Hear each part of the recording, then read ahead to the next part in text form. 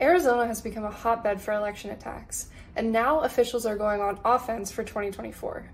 Prominent Republicans like Donald Trump and Kari Lake made false claims in the 2020 election about things like voter fraud and problems with the voting machines that emboldened people to do things like protest outside of vote counting centers and patrol drop boxes. The threats got even scarier than that for some people. Multiple elections officials have cited death threats and harassment as reasons for quitting in recent years.